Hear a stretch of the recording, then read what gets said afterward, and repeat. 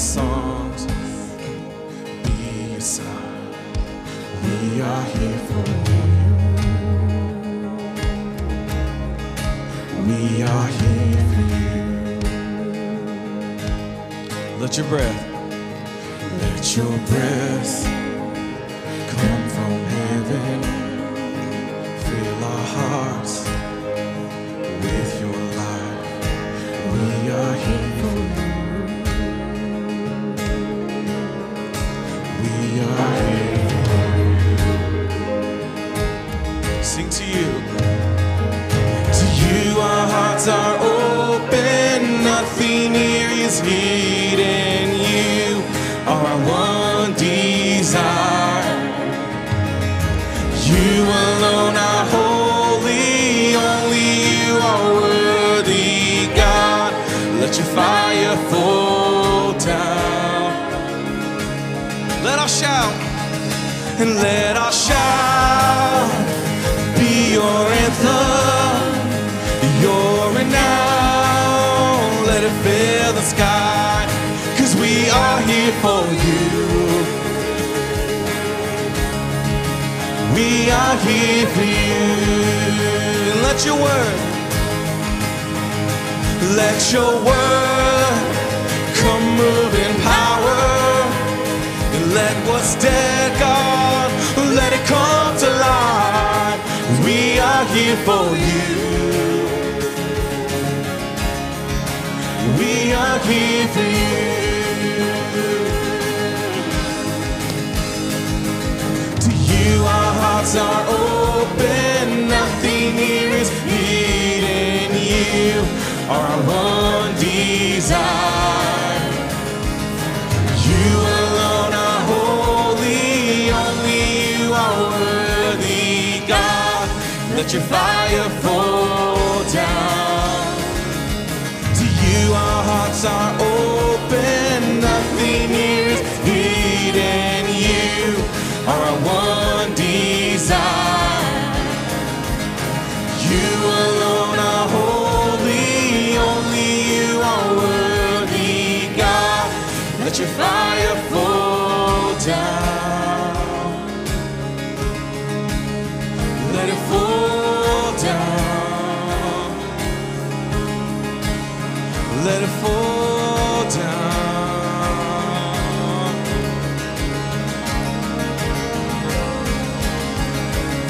Come on, church, sing, we welcome.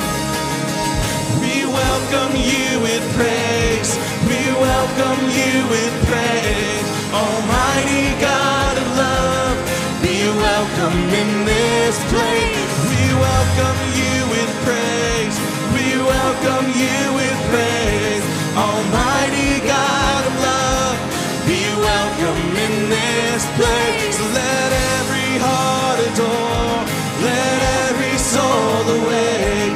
Almighty God of love, be welcome in this place. So we welcome you with praise. We welcome you with praise. Almighty God of love, be welcome in this place.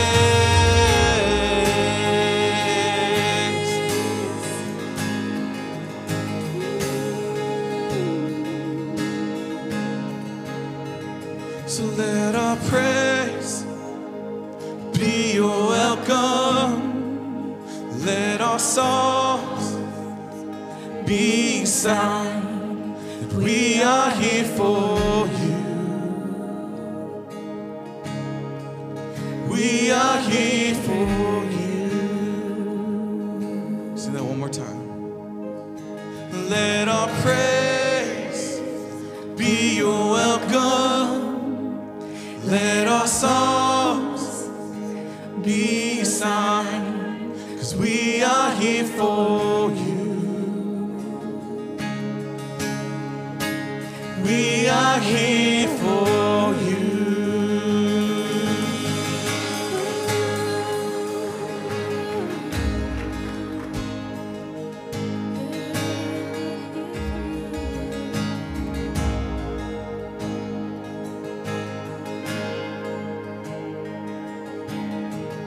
There was a moment when the lights went out. and death that claimed its victory.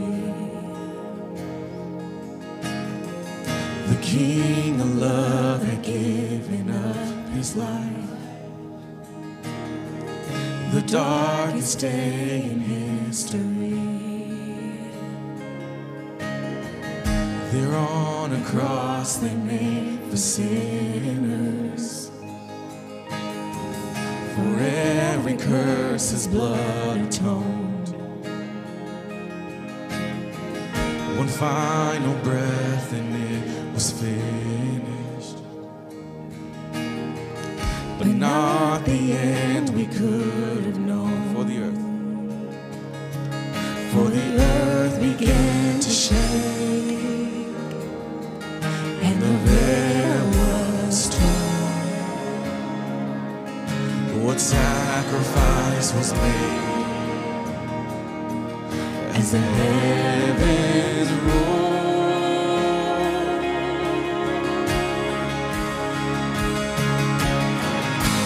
All hail King Jesus. All hail the Lord of heaven and earth. All hail King Jesus. All hail the Savior of the world.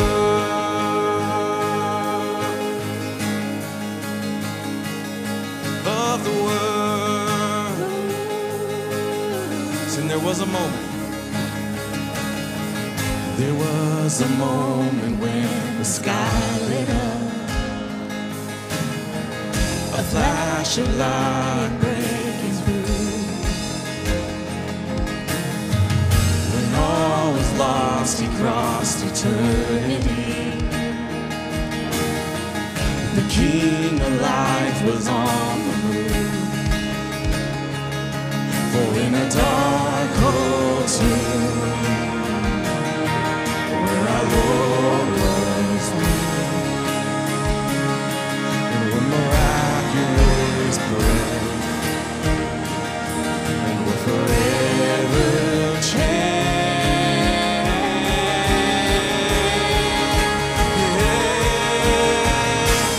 All hail King Jesus. All hail the Lord of heaven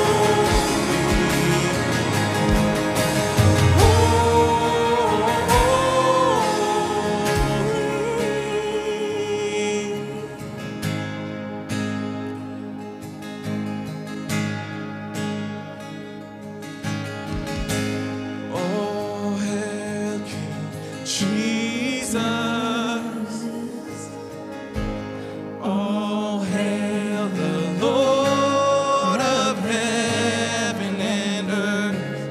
Oh, hail King Jesus. Oh, hail the Savior of the world.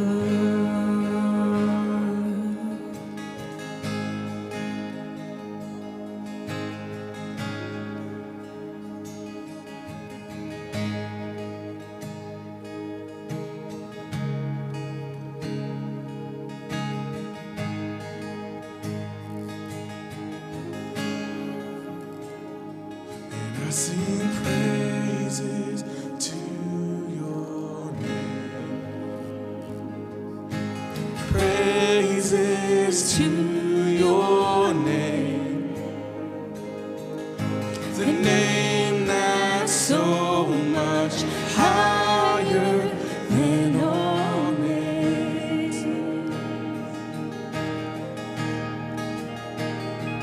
And all honor to your name, Lord.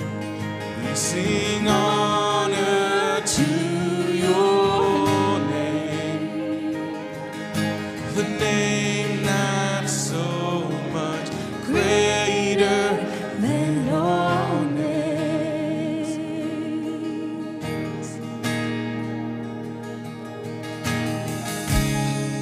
be lifted up, be lifted higher, be lifted up, be lifted higher. So I sing praise, and I sing praises to your name. Praises to your name, the name that's so much higher than all names. And all honor to your name. We sing honor to your name, the name that's so much higher than all names. So be lifted up, be lifted up, be lifted higher. Oh, be lifted up, be lifted higher.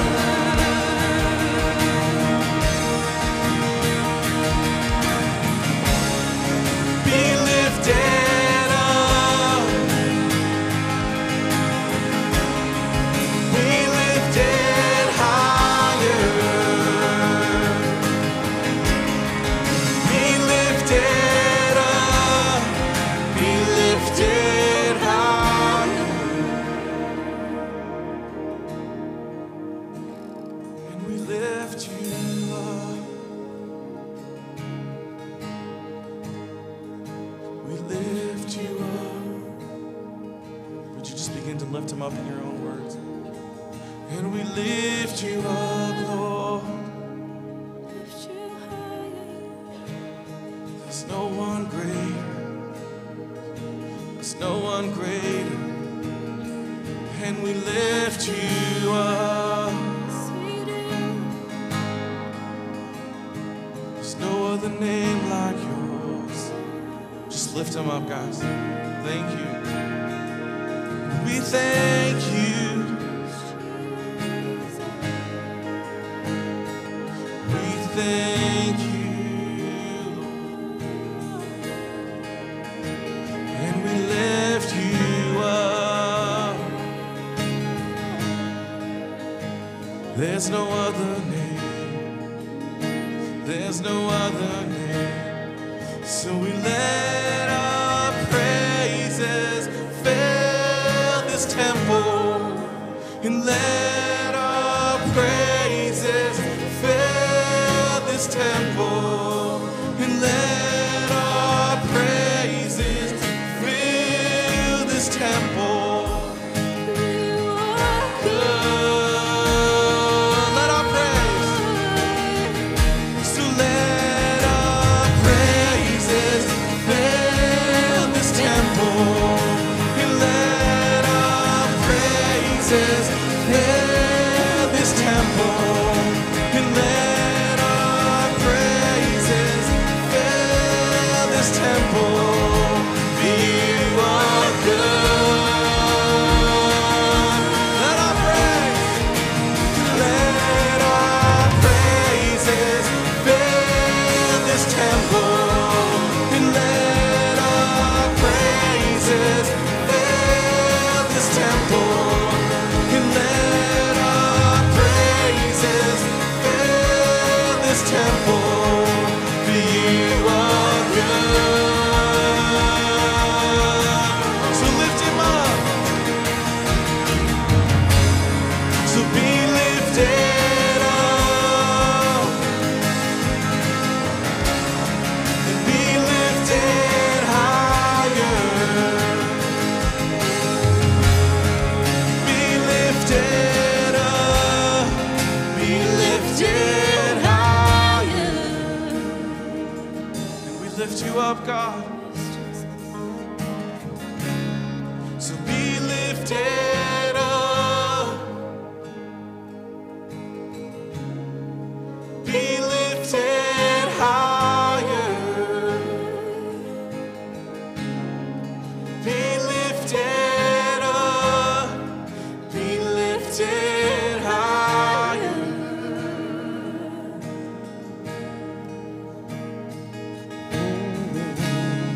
Be lifted up, be lifted higher, be lifted up, be lifted higher. What an amazing God we serve.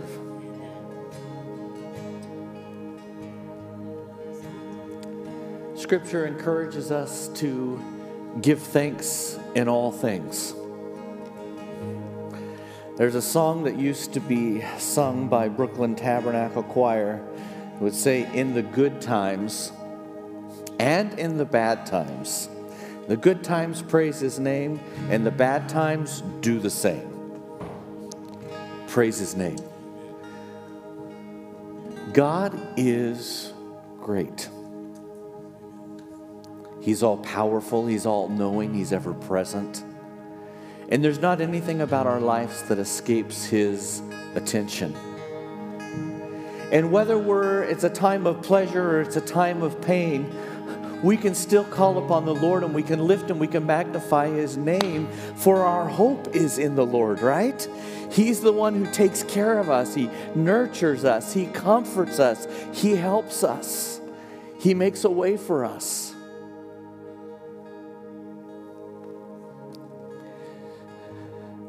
This past week has been an interesting week. Actually, the last several weeks.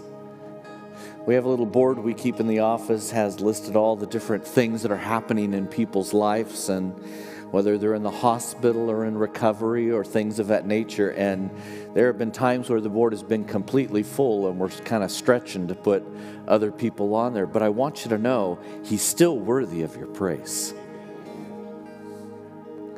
Still worthy of our praise. We have a couple people who have gone home to be with Jesus. Cleo Jones went home to be with Jesus this morning, and Sue Molinari went home to be with the Lord the end of this last week. And I am so thankful for the promise that they are now fully realizing that to be absent from the body is to be present with the Lord. Amen. Sure, we sorrow at our loss And that's okay. That's right, but we don't sorrow as the world does, because our hope's in Jesus. We have people who have, in the last couple weeks, had surgeries and been diagnosed with cancer and things of that nature, and walking down a road. But you know, I have seen God's grace be sufficient for each and every one. And as we have been faithful to call upon the Lord in prayer, He has been there. He's lifted. He's made Himself known. He's brought us through. Roger, come on up here if you would. Roger and Jeff and I had a fun encounter this past week. And it's okay if you remain in an attitude of worship. Go ahead and sit down. It's okay. But not the choir. No, I'm kidding. You guys can sit down too.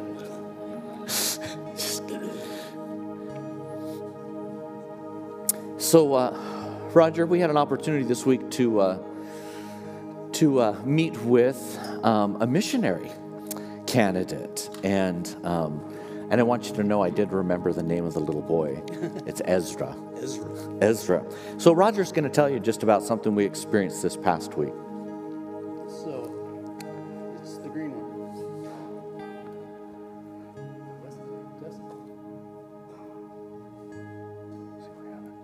There you go. Thank you. So, on Thursday, Pastor Jeff and myself had an opportunity to sit down with a missionary that's itinerating at this time and headed off here pretty soon. And it was a great meeting. I really appreciated what he had to say. But just as the meeting was kind of winding down, he got a text from his wife reminding him that he needed to get home because their little boy, Ezra, about 15 months old, I believe, was scheduled for an electrocardiogram because he had a hole in his heart, and they were going to try and decide what they were going to do. They wanted to see, what was going on there. So he was in a hurry to leave, and of course there was concern. And we, as he left, told him that we would pray. And so we did. After he left, we prayed for safety and guidance and all that, and healing. And Pastor, Thursday afternoon, sent a text to Jeff and I and said that they couldn't find anything, nothing. The hole was gone. Completely whole. And in a conversation that I had with Jeff a little later, we were thinking, wow, this is awesome. This is really great. But as I was talking to Jeff, we kind of came to the conclusion that why were we so surprised? Because we were, obviously. We weren't, I guess, expecting it, But hey, we asked for healing. I'm sure we weren't the only ones praying. I'm sure there were family members and so on and so forth praying. But we should never be surprised at what God is capable of doing. Am I right? Mm-hmm. Yes. But so many times we are. So I had to ask myself, this morning, as we're here, do we expect miracles? Or do we just come? Why are we here? How many would want to see a miracle this morning? So as we go to prayer this morning, we're going to do something a little bit different. And please don't be offended, because this is kind of what God laid on my heart. Can't argue with God, right? What I would like to do is, I know that there are people here who have needs. You can't have a crowd this size without people having needs. There's a story in the Bible, I'm sure most of you know it, of the lady who had an issue of blood.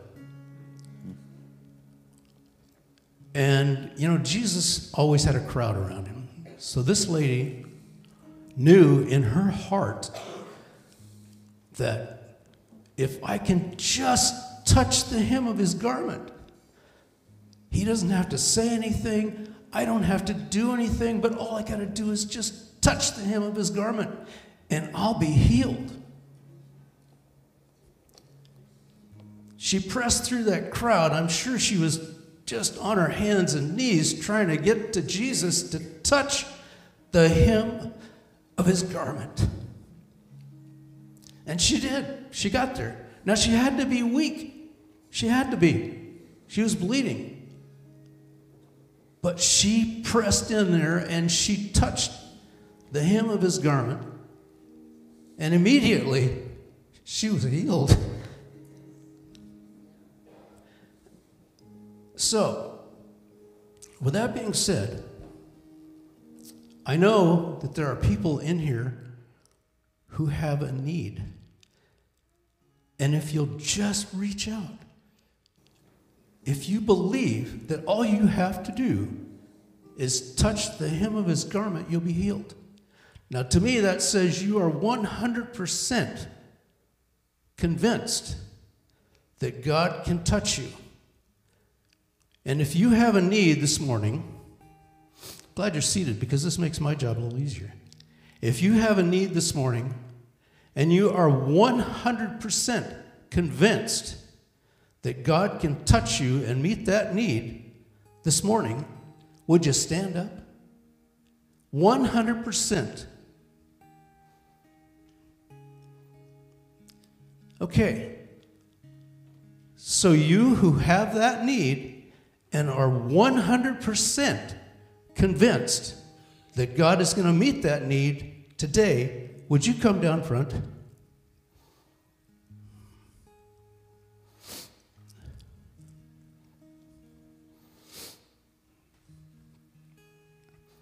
Now, don't forget, you said that in your heart, you are 100% convinced that God's going to meet your need. Okay? Now, this is the category that I fit into, unfortunately, a lot of times. And that is, there's another story, and it's in Mark, that talks about the man who brought his son, and he wanted Jesus to heal him because he had, he would fall down and thrash around and gnash his teeth and so on and so forth. And he wanted God to heal his son. And he said, Jesus, if you will. I've already been to these other guys, your disciples, they couldn't seem to do this for me. And so there was a seed of doubt in the Father's heart and in his mind. But what did Jesus say? He said, if you believe, all things are possible. And the Father's reply was this: Lord, I believe. Help my unbelief. So if you're out there and you have a need, but you're not quite sure, or you have any doubt at all, make your first prayer, God, I believe, but help my unbelief. Because the result of that was God healed his son. It was possible. It happened. But the first thing he had to do was ask for help believing. So if you're out there, still people out there, and I know there are, who have a need, but you've been a little bit discouraged, you haven't gotten an answer, and you need an answer, first thing I want you to do is stand up and say, God, help my unbelief. Because a lot of us fall into that category. It's pretty common. So can you do that? Anybody? Anybody have that?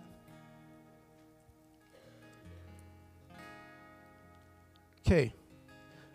Now, the first thing we're going to do is we're going to pray real quick, and we're going to ask God to help your unbelief.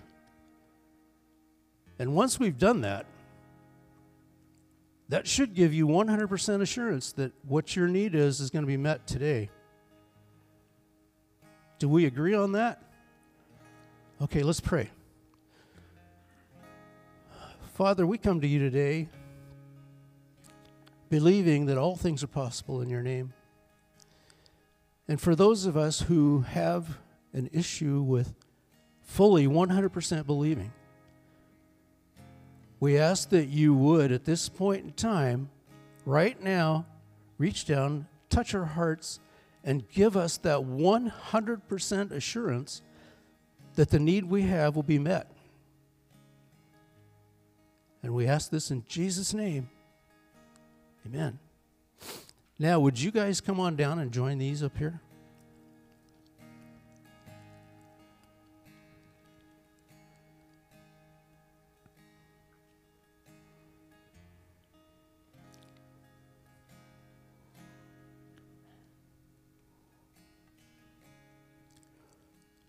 Okay, there's not anybody here that does not have 100% assurance in their heart that God is going to meet your need. Am I right?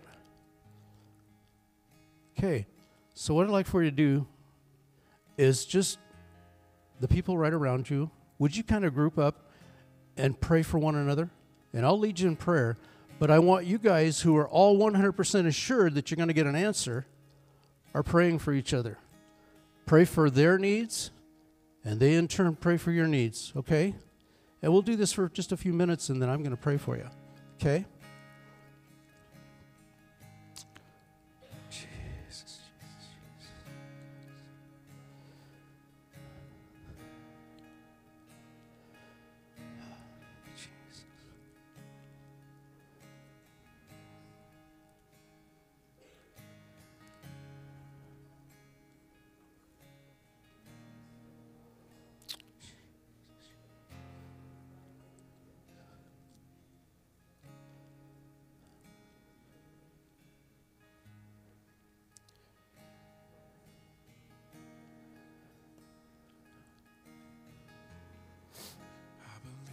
Father, as we stand here today, we have an assurance in you that you work miracles. You give us the desires of our heart. Lord, there are needs here, physical needs, spiritual needs, all kinds of needs. But there's not one of them that you can't handle.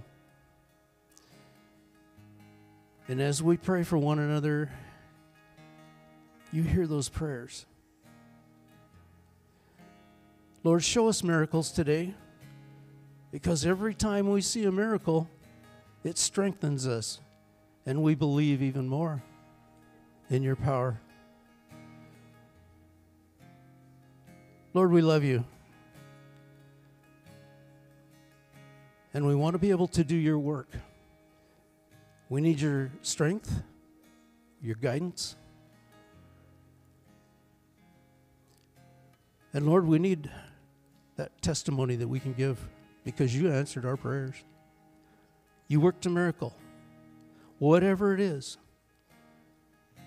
we pray that you would be with us today. Pray that there will be testimonies come from this group of the miracles that you're working. We thank you so much for caring for us. Continue to be with us. Bless this service. And as each one of these people go back and sit down where they were, pray that you would just assure them of what you've done in their life. And we ask these things in Jesus' name. Amen.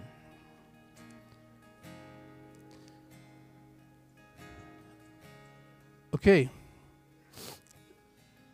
Now, as you go back to be seated, don't let that doubt come back, because as you stood here, you were 100% sure that God was meeting your need. That hasn't changed. Okay? Thank you.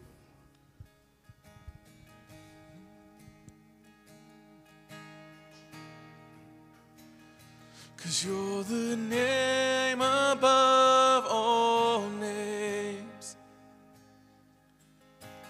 worthy of all praise. Of all praise, My heart will sing, how great is our God. Would you sing that one more time?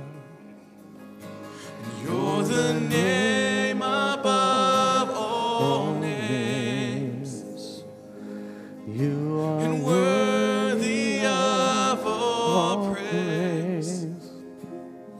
Oh, My heart will sing, how great is our God. Can we give praise to the Lord this morning? Hallelujah. Lord, we bless your name. We bless your name. We bless your name. Thank you, Jesus. Thank you, Jesus. Praise God. Wow. Wow, wow, wow. It's good to be in the house of the Lord. Good to be together with God's people.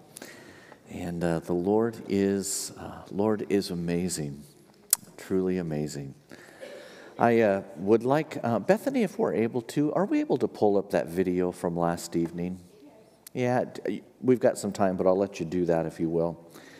And last evening, I just want to thank all of those that were involved at the school auction. And we were thankful. EBC opened up their building and allowed us to use it, which saved costs and also brought us inside instead of outside. And that was a great blessing. I just want to thank everybody for those of you that have served and those of you that went and supported, and just great things happening in and through the life and the ministry of our school. And just want to encourage you just to continue to be in prayer for our school. As we, boy, it's hard to believe that we're coming to the end of a school year, and wow, and then going to be moving into the new year before we know it. But lots of things happening here, Valley Life Center. I would like to invite all of the ladies to join us this next Saturday at the Spring Garden Party. It'll be taking place down in the Activity Center. Lunch will be provided. It will really help us, though, if you pick up a ticket out at the information desk. If the tickets, then we're able to, decide how much food do we need to have in preparation for all of that. So if you haven't gotten your ticket, please do that. And it's totally fine as far as for the younger women to come, the older women to come, our girls to come. Anyways, we want you to come as we celebrate God's goodness and we rejoice in the focus of new life. So it's going to be fun. It's going to be a lot of fun. So please stop by the information desk and get that if you would. Also, coming up this week, a full week, but the school is going to be doing their program, Peter Pan. Yes. And it is quite something. Wow. It is amazing with all of the special effects and everything that they're doing. You don't want to miss this. And I would just encourage you, there's information in your bulletin, but come and be a part. Probably some of your better times to come and see it might be when the school is actually viewing it for the first time, or there's a matinee that is in the morning on Friday, and then there will be one in the evening, but typically in the evening it's totally packed out and standing room only. So you're welcome to come and join us for that, but you may be standing, so just let you know. It's going to be a great, great time together. Also want to inform you, National Day of Prayer is coming up this Thursday, and we are meeting down at the courthouse at noon to pray, again, for our nation. And so if you would like to be a part of that, we'd encourage you to come and to join us. God is good. God is good. Do you have that ready? Let's go ahead and let's just play it.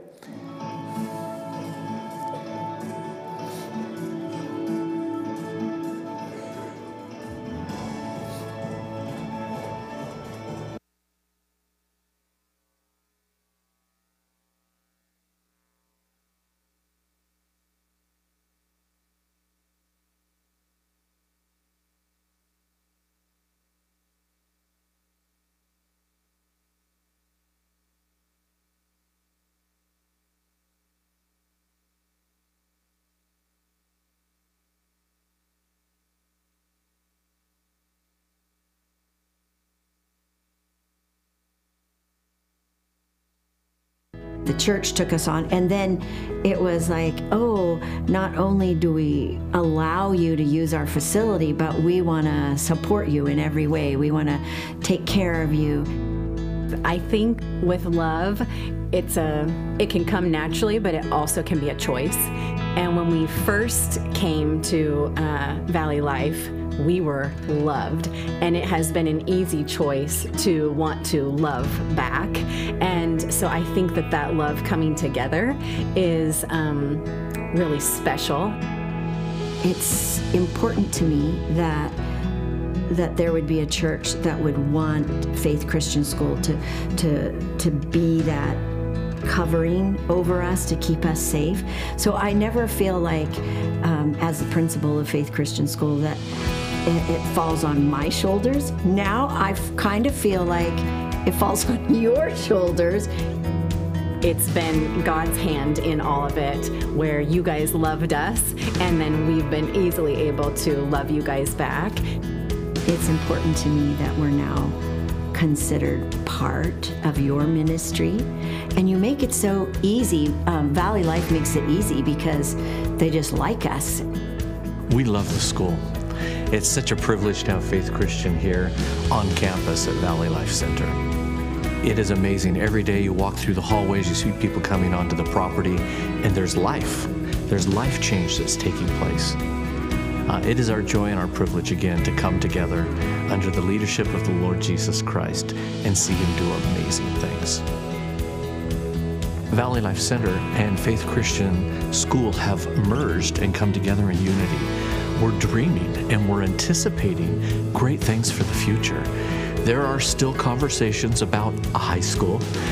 This past year, we received our accreditation, and excited about that, and continuing just to move forward in our planning and even in our vision and direction for how can we maximize this property? How can we maximize our facility to be able to teach and train and disciple more students, to be able to minister to the people of this community in a variety of different ways.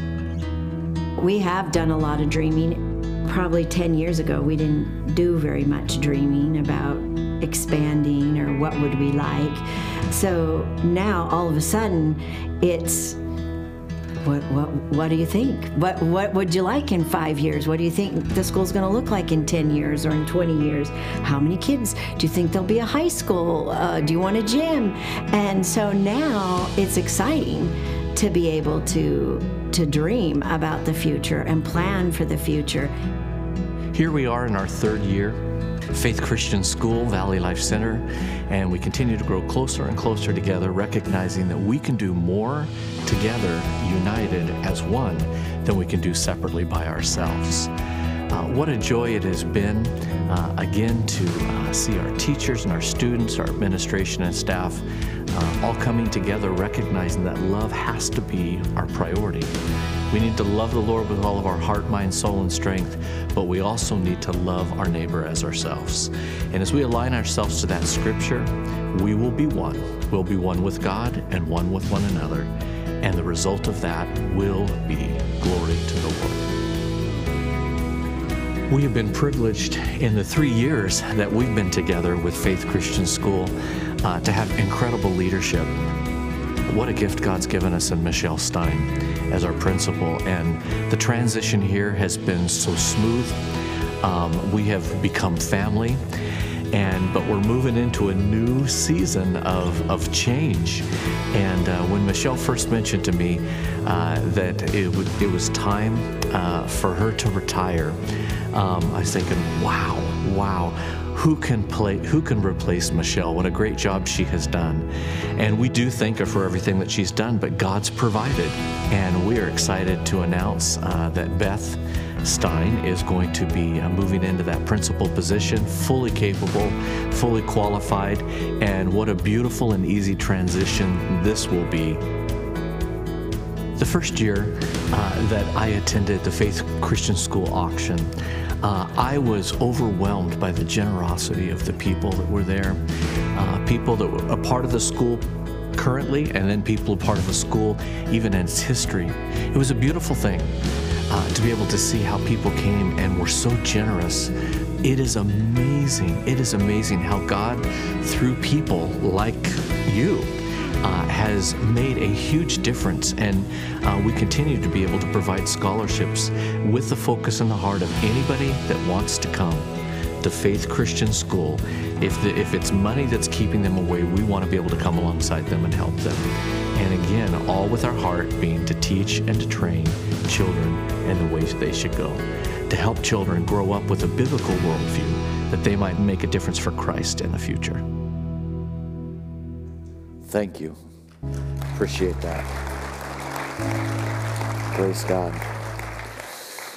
Great opportunities, and there are more. You can view more of that video online. There's a testimony that follows of a family that has been blessed, and just because of people's generosity have been able to be a part of the FCS program, and it's beautiful, beautiful. I love to reflect on the testimonies of Christ. Amen. Amen. Can we have the house lights up this morning? Praise God. Praise God. I'm going to let the children this morning be dismissed for Children's Church. And as they are leaving, if our ushers want to prepare and come forward this morning, we're going to wait on you for a morning tithe and offering. They're so excited. Yay! Praise God.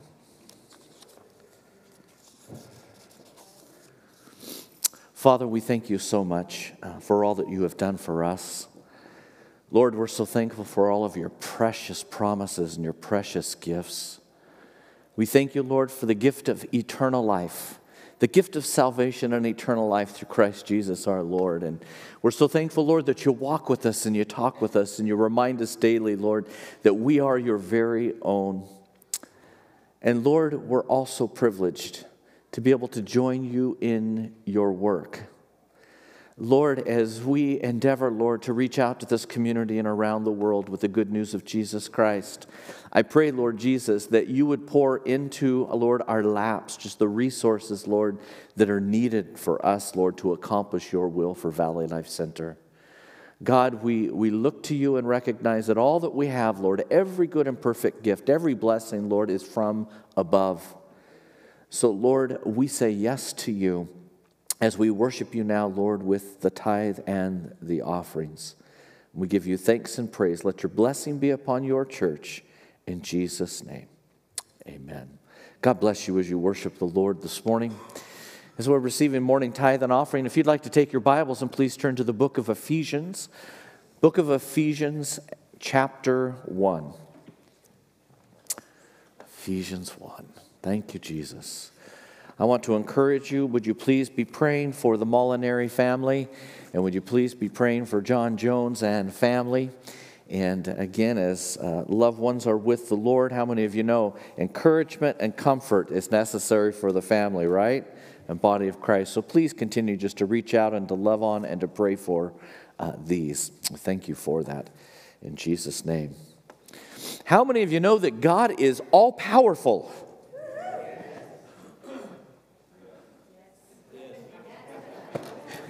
He is all-powerful. It was the food at the auction last night. That's the problem. No. God is all-powerful. Oh, an amazing God you and I serve. And, oftentimes as we live life, sometimes we just get caught up with what is in the natural, and we forget how privileged we are to be the very children of God. We are a privileged people, and we have a great inheritance in the Lord. I would like to, as you have turned to Ephesians chapter 1, I'd like to begin by reading some scripture together. Again, just laying a foundation for us this morning. Luke chapter 9 and verse 1, if you can see, would you read along with me?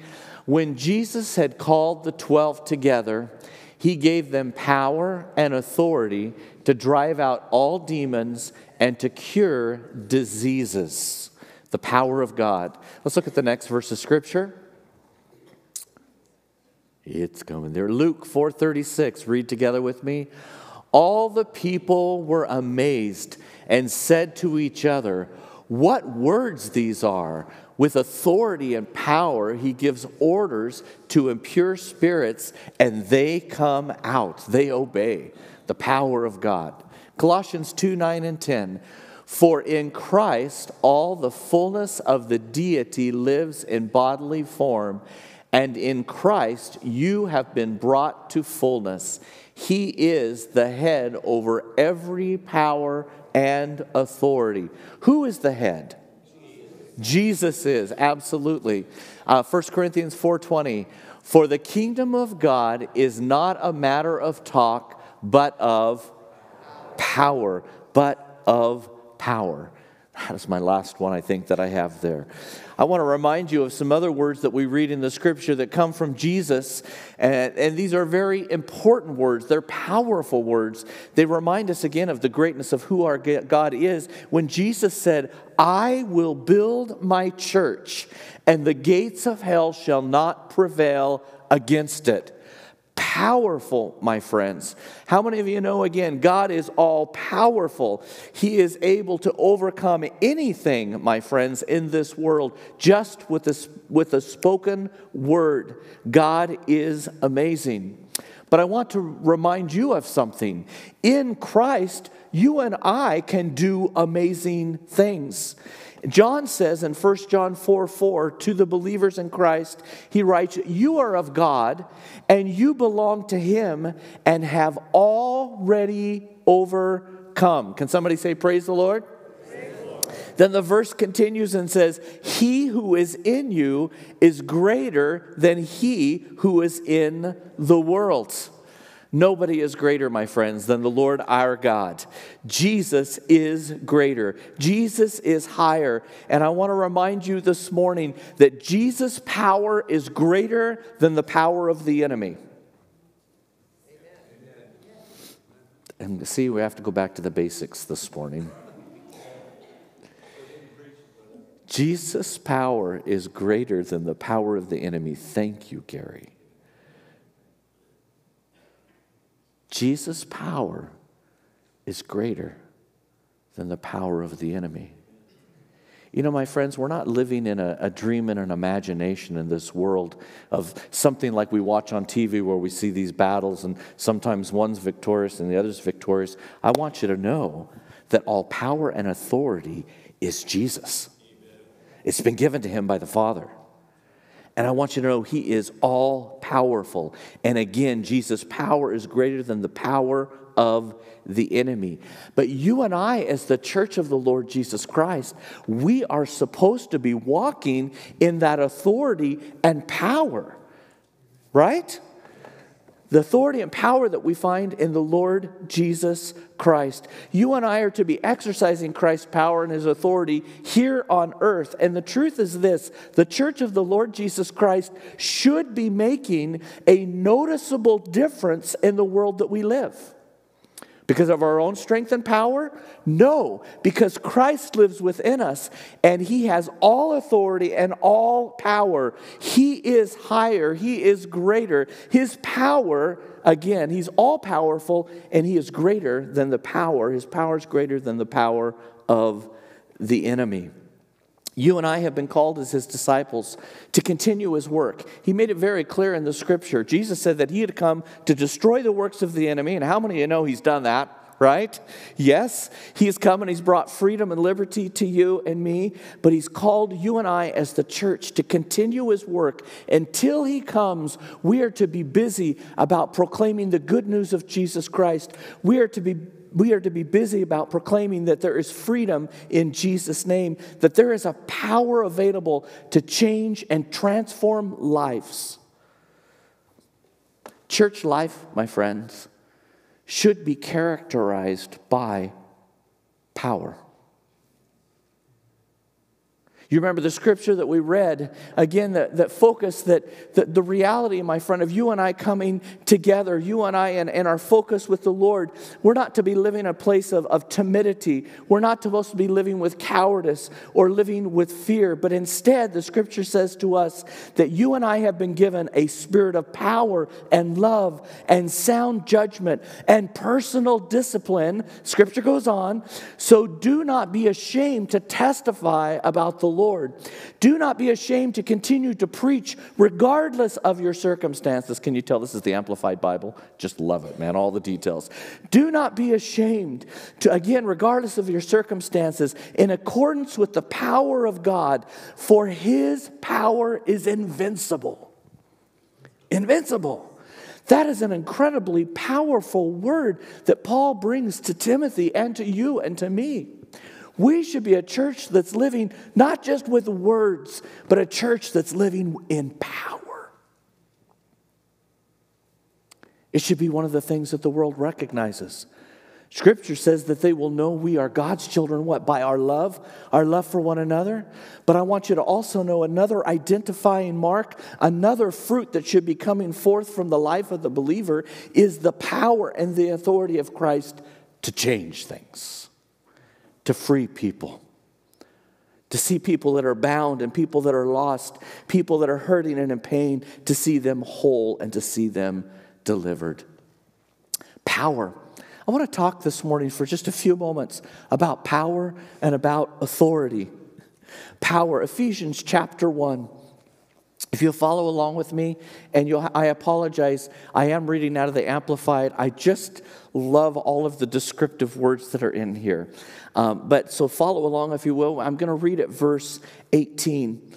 And the scripture says, and I pray, again, Paul's writing to the church in Ephesus, right? He's writing to the church. And I pray that the eyes of your heart, the very center and core of your being, may be enlightened, flooded with light by the Holy Spirit, so that you will know and cherish the hope, the divine guarantee, the confident expectation to which He has called you, the riches of His glorious inheritance in the saints, and so that you will begin to know, listen here, what the immeasurable and unlimited and surpassing greatness of His active spiritual power is in us who believe. Listen to that one more time. So that you will know what the immeasurable, unlimited, and surpassing greatness of His power is in us who believe.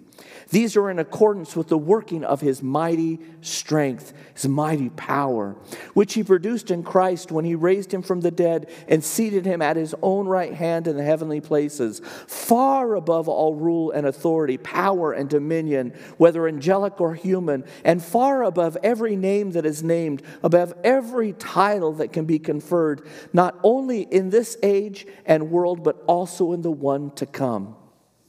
Wow. Verse 19 to me is so powerful. Paul, again, speaking to the church, speaking to you and to me, and reminding us again that you and I have need. It's important that you and I understand the immeasurable and unlimited and surpassing greatness of the power of God that is in us. The call that's placed upon your life and mine as the church of the Lord Jesus Christ is a call to live as Jesus has lived. It's a call to do the works of Jesus. You will remember that Jesus said several times before His ascension that they were, don't worry about me, I don't hurt or anything, I just sound funny, so don't worry about that. But Jesus told His disciples many times that they were to do what? They were to go to all the world and share the good news. The good news of Jesus Christ. And again, here's this instruction that they're given. Go, preach, make disciples of all nations. And you remember the scripture said, the promise was that as they would go forth and do that, that there would be signs and wonders that would accompany, again, the preaching of the gospel, the preaching of the good news of Jesus Christ, that God would confirm his word. Jesus said in scripture, whoever believes in me will also do the works that I do. And greater works than these will he do, because I'm going to the Father. Whatever you ask in my name, this I will do, that the Father may be glorified in the Son. If you ask me anything in my name, I will do it. And again, I say to you and to me, we are called to carry on the ministry of Jesus in the earth. We are called to be an extension, to be ambassadors. In fact, my friends, you remember these words that Jesus said? He said, as the Father has sent me into the world, so I send you. So I send you. And we see, as we look at the book of Acts, we see it play out in the life of believers, right? We see people who move in the authority and the power of Jesus Christ to turn their world upside down. And that's not a negative turn their world upside down. That's a good turn their world upside down. How many of you know our world needs to be turned upside down? Amen. This city that we live in, this community, this valley needs to be turned upside down. Or maybe we should say they need to be turned right side up, one or the other. God has called you and I to be a church, to be a people with power who make a difference, whose lives and impact is great on the world round about us. So in verse 19, Paul brings again those words to us. I pray that you will understand the immeasurable and unlimited and surpassing greatness of God's power in you. Oh, church, I believe with all of my heart that God wants you and I to have increased understanding and greater revelation to the greatness, the surpassing greatness of our God and his power to change lives. Change lives. The power of God to change lives.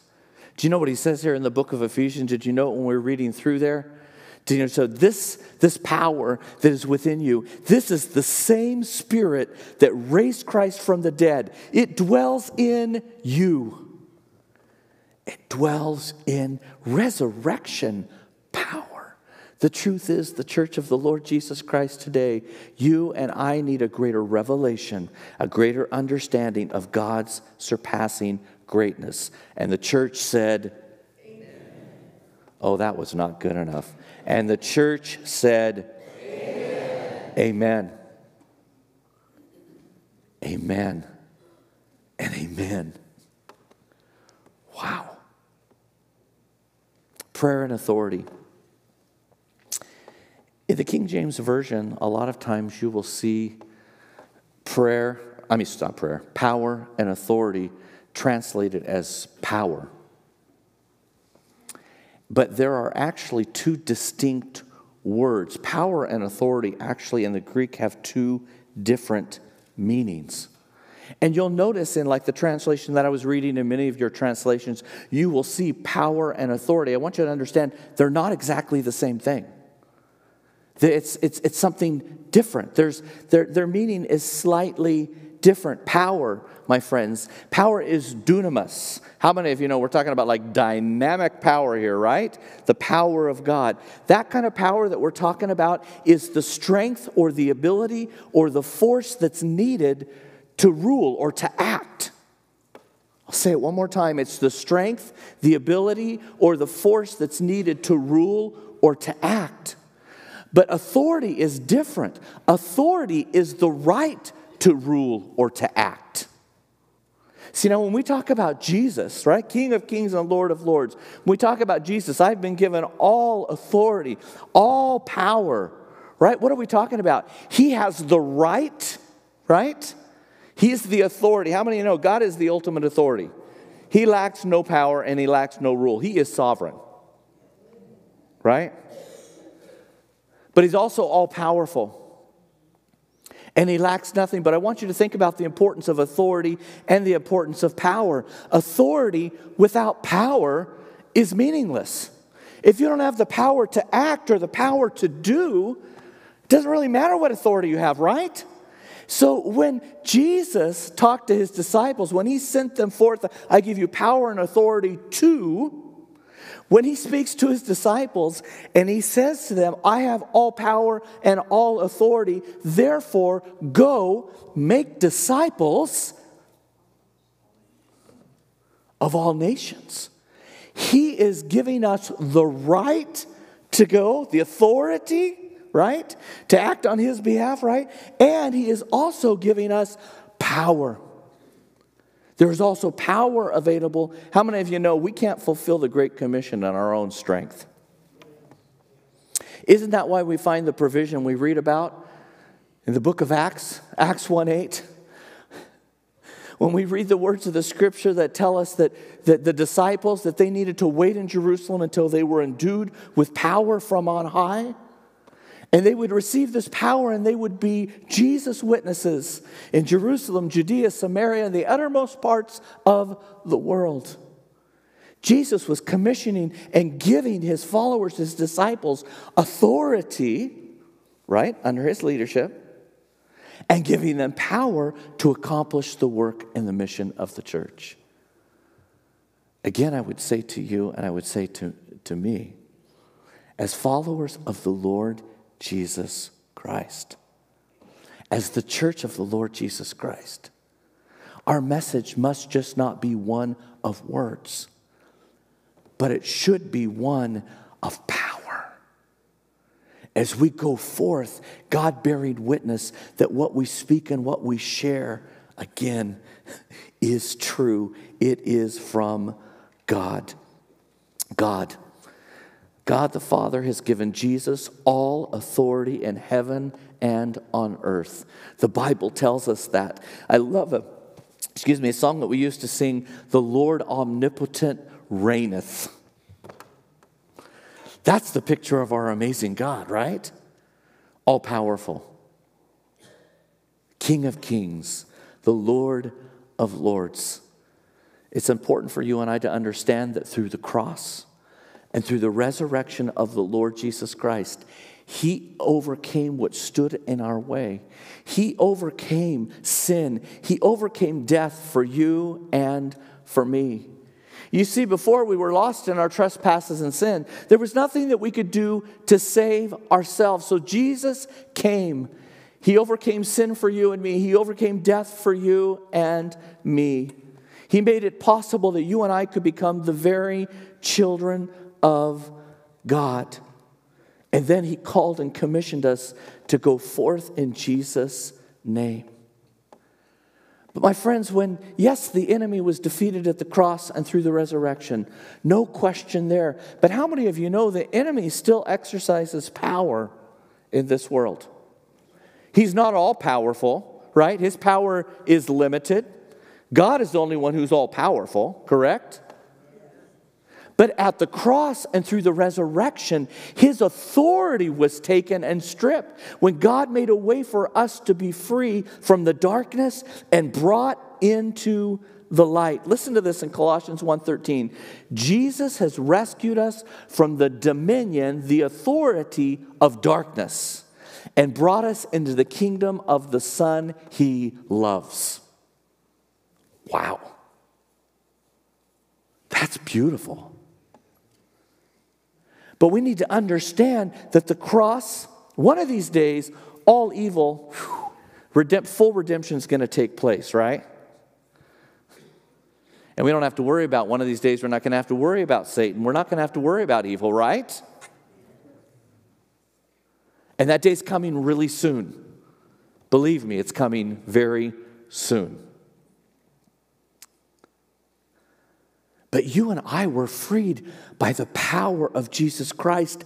And not only was Jesus again given by the Father authority and power, but he speaks to his followers and the disciples and says, continue doing the works of Jesus. Well, how is that possible? Because I'm extending my authority to you and power.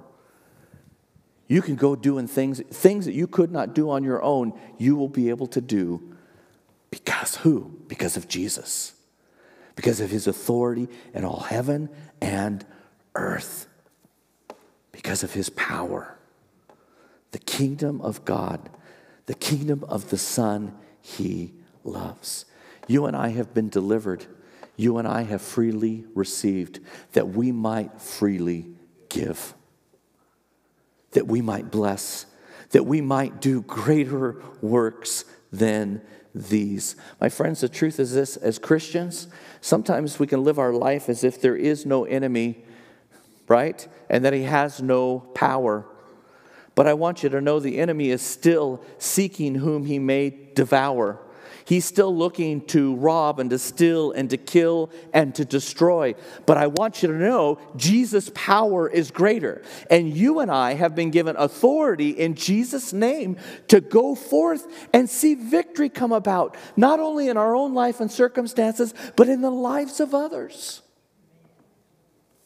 Power and authority.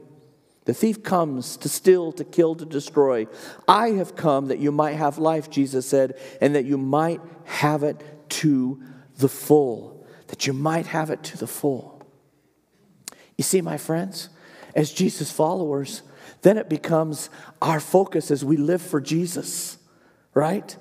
As we recognize his authority, his power, and as we recognize that his power lives within us, then it becomes our responsibility to live our lives according to God's word, according to his will, empowered by the Spirit of God, bringing liberty and freedom, and salvation to those that are around us. In Luke 10:19, you'll remember these words, Jesus speaking to his disciples, "Behold, I give you authority. I give you authority to tread upon serpents and scorpions and over all the power, dunamis, of the enemy, and nothing shall injure you."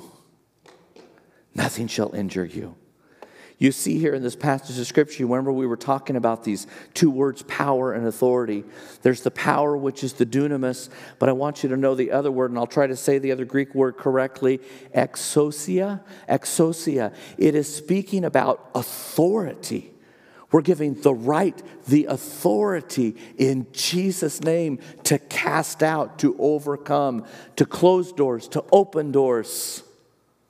I love the scripture. You know, when the scripture talked about in the gates of hell I will build my church and the gates of hell shall not prevail against it.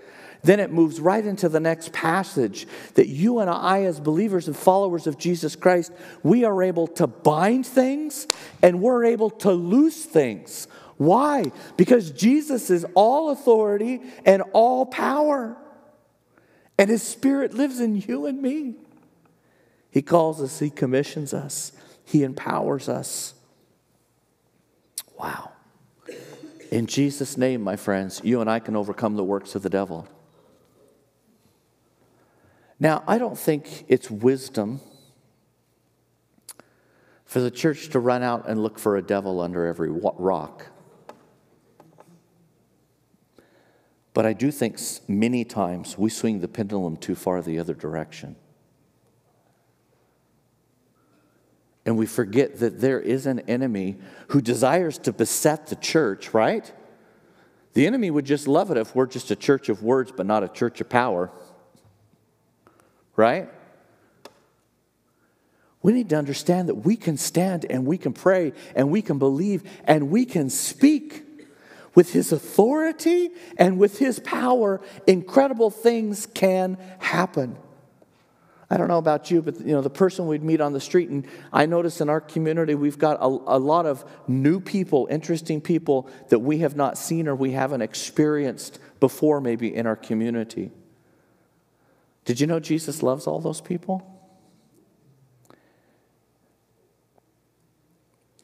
And did you also know that there are a lot of those people that are bound and they need to find freedom in Jesus Christ? And did you know that as we go forth with the good news of Jesus Christ, that God's promise is, as we share that good news, that the power of God is going to be displayed? There's nothing I could do to change any of their lives. But God in me, Jesus through me,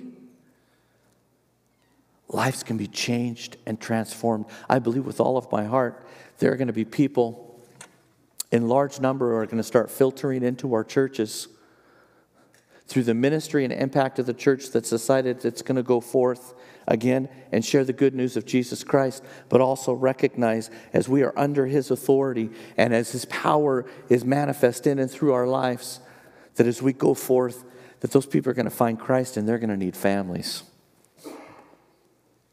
Like you and me.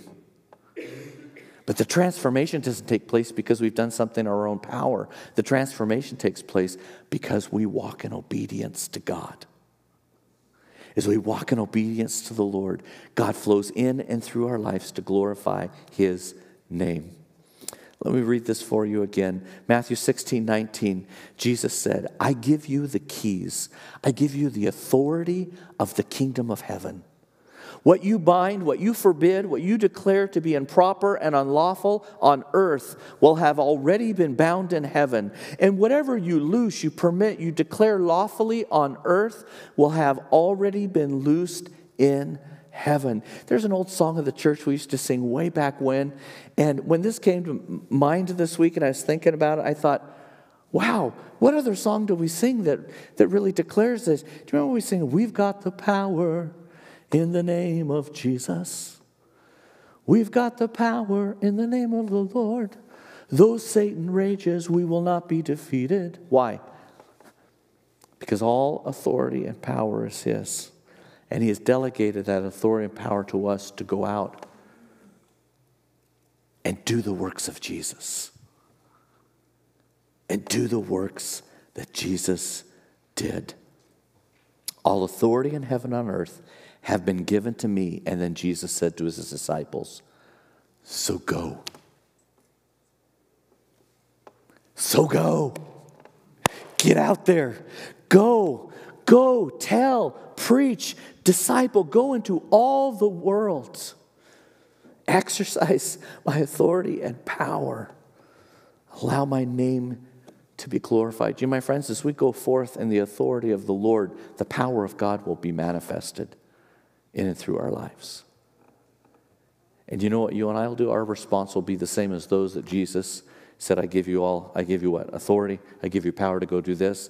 What happens? You and I go out. We do what Jesus tells us. We exercise the authority that we've been given in Jesus' name. Lives are transformed. Whoa. Even the demons obey us. Jesus, can you believe it? I didn't know that I could lead somebody to the Lord. I'll tell you, excuse me, shouldn't have done that. I'll tell you this. There is nothing greater than being able to talk with someone and lead them into a personal relationship with Jesus Christ. You know, people talk about highs or whatever else. That's the greatest high I've ever experienced. Once you taste and you see God's transforming power in a life, there just isn't anything else that satisfies. It's like, okay, where's the next one, right? You know, let's go. God changing lives. Oh my goodness. One thing I want to mention, where I think sometimes we can get messed up, and then we'll be done. Power and authority. I think sometimes we get messed up and we forget that we are under authority. Have you ever been in a place where you've struggled and your question maybe has been, okay, God, what? How come I'm not seeing the power of God? Lord, I'm praying, I'm believing, I'm casting out. Why am I not seeing the power of God? I want to remind you that when we follow Jesus exampled everything for us, right? Jesus ministered in the power of the Holy Spirit. Scripture is very clear about that. You and I need to be ministering the power of the Holy Spirit. But the Scripture tells us that Jesus didn't say or do anything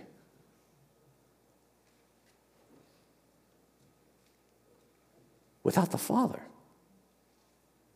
They were there was a communion, there was a fellowship there. Jesus surrendered himself to the Father's authority. And what I want to say to us as a church, my friends, is that sometimes the reason as believers or as a church that we're not we're experiencing the word, but maybe not the power, some of it could be because we have come out from underneath the authority of Christ in our life. And you say, well, what does that look like, Pastor? It can look a number of different ways.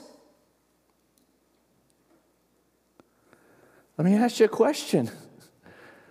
Are all the kingdoms of your heart surrendered to the Lord Jesus Christ? It's kind of like this same principle. If we move into a place of, it's like we can do whatever we want to do. We can do it all on our own. We'll do it all in our own strength and power. I'm really only submitted to myself. I'm only going to do what I really want to do, not what Jesus has told me to do or commanded me to do. Sometimes the places where we get tripped up and where we don't experience the fullness of the power of God flowing in and through our lives and the things is because we're not totally sold out and surrendered to the Lord Jesus Christ. That's not the case with every situation. There's some other things I'll share with you in the coming weeks. But sometimes we've set ourselves up on that throne when Jesus should be the only one that's in that place. We've forgotten about, we've claimed Jesus as our Savior, but we haven't claimed Jesus as our Lord. And sometimes we can find ourselves beset. Sometimes we can find ourselves lacking or even doubting and questioning really our place or our identity or even the power of God within us simply because we've lost sight of His place and our place. He is Master, He is Lord. Right? And we are willing and loving servants of the Most High God, the one who has all authority and all power. All power. Wow. Authority. Authority has to do with our position in Christ. Say it again. Authority has to do with our position in Christ. Power has to do with our posture in Christ.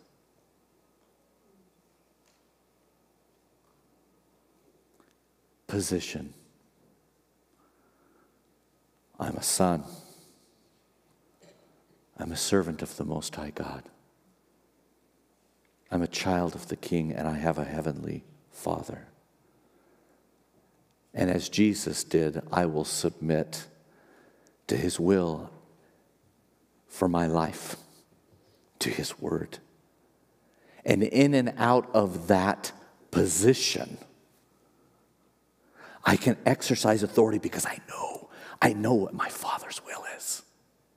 I'm confident in His word.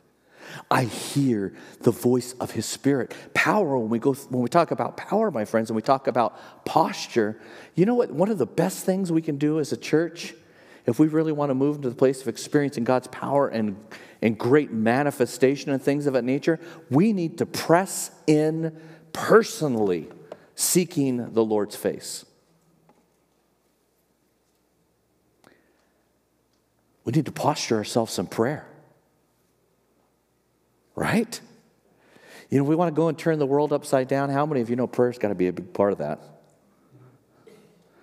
What happens when we pray? What happens when we seek the Lord, when we come before Him? Not only does He give us direction, not only does He fill us and empower us and overflow out of us to accomplish His will, but also, Lord, there's a confidence and a faith that's built in our hearts and lives in keeping with what He desires to accomplish in and through us. I got to stop because I feel myself going into the whole next week. I can't do that. You don't want to miss next week, though. It's going to get personal. No, it's going to be fun. We are going to talk about a few more things that I believe become the hindrance for us to really walk confidently in His authority and His power. But could it be this morning, just in our examination of our hearts, could it be this morning that maybe we're not finding ourselves in the place that we desire to be? The church isn't in the place it desires to be. Could it be because there are areas in our own hearts and lives that we have not truly surrendered to the Lordship of Jesus Christ? See, are we walking under the full authority of God? Does God have the final word? Does He have the final say in your life? I think that's something the church needs to reckon. And in light of the day that we're living in, the opportunities that are abundant all around us, we need to remember who He is. And we need to remember our place. Yes, God loves us. No question. Yes, He's done incredible things for us. He also wants to do incredible things through us. And He's called us to take it to the street, to take it to the world. And as we walk in obedience, and as we are under His authority, as we exercise that authority, the power of God will manifest, God will be glorified, and lives will be changed. Cool. Right? Cool. Would you stand?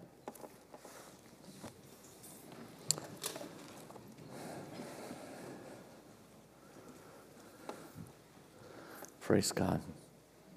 Can we just bow our heads just a moment? Would you just, before the Lord, I love the scripture that talks about searching our heart. God's invitation is to us, come and follow me. I'm going to make you fishers of men. Maybe right now in His presence you need to just renew that call. God, here I am. Lord, would you strengthen me? Lord, maybe there's examining your own heart and life. God's brought something to you. And it's like, okay, you are not walking in obedience, or you are not submissive or submitted to me as your Lord in this area or in that area. All Jesus is looking for you and me is just to say, okay, God, here it is. Lord, I'm giving you my pride. Lord, I haven't been faithful to you.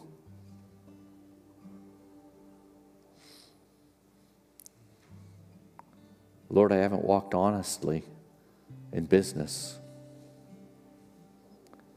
I've been doing my own thing, making my own decisions. And I know I've been contrary to your word. Father, we just, right now, Lord, we just pray, God, would you remove, Lord, anything in our lives that is or would be keeping us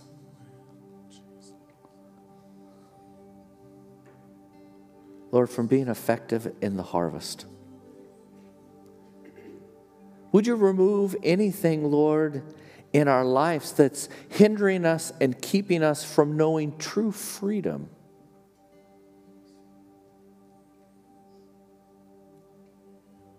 Lord, would you forgive us? And Lord, would you help us to forgive others? I believe in my heart, Lord, this morning there's somebody here that's in this room, and Lord, the reason that they're not experiencing the victory of God in their life and in their circumstances is simply because they're not willing to forgive.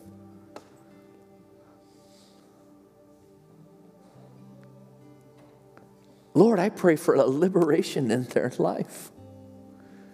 I cry out to you, God, and I say, help. Help us. Help them. Lord, this week, would you speak to us? Would you just show us, Lord? Show us your way. Show us your will.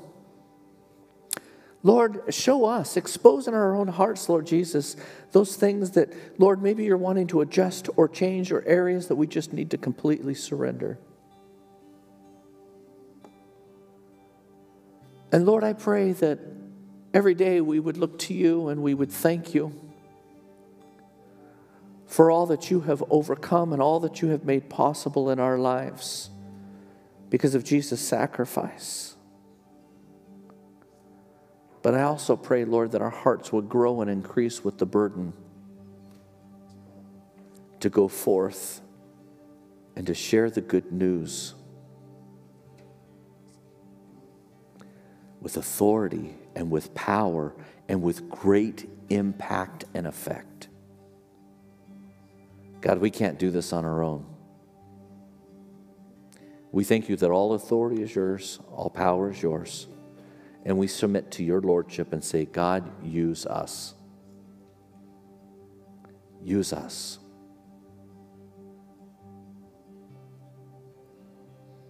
Father, right now I pray for our prodigals.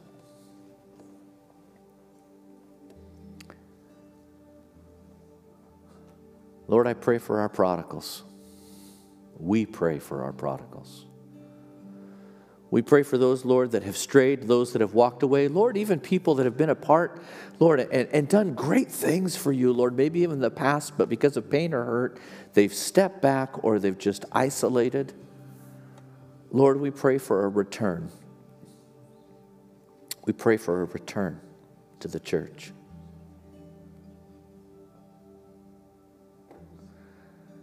God, I pray not only would they hear the word and remember the word, but I pray, Lord, that the power of God would be displayed. Lord, that there would be a confirmation that would come forth in their lives that you are the one true God. That you truly love and you forgive and you make all things new. Bring our prodigals home, Lord. Bring them home. Be glorified in your church. In Jesus' name we pray. Amen. Amen. Would you sing, God is so good. God is so good. Nobody greater. God is so good. He's so good to.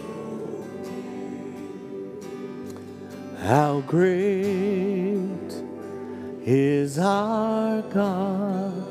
Sing with me, how great is our God. And all will see how great is our God. Yay!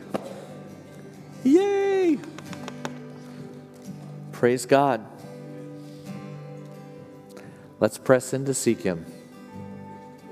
Let's change our world. Let's turn it right side up, right? In Jesus' name. God bless you. If you need prayer, our intercessors will be down here. Pastor's here to pray with you. Let's go with the Lord. Continue to love one another. Amen.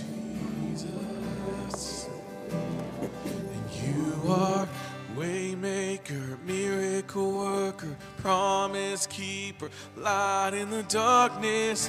My God, that is who you